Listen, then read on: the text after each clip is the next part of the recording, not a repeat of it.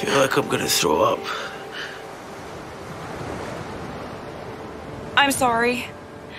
You must be overwhelmed. 2 lives worth of memories.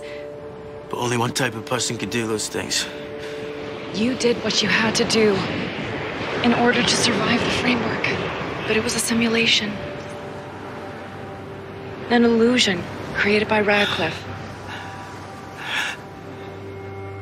You were there. Alongside me the whole time, allowing horrific acts of violence to be carried out in your name. You're implying I had a choice? I was a slave. Programmed to make the adjustments Radcliffe required. The world changed from there. All I did was try to fit into it. No, you lied about everything.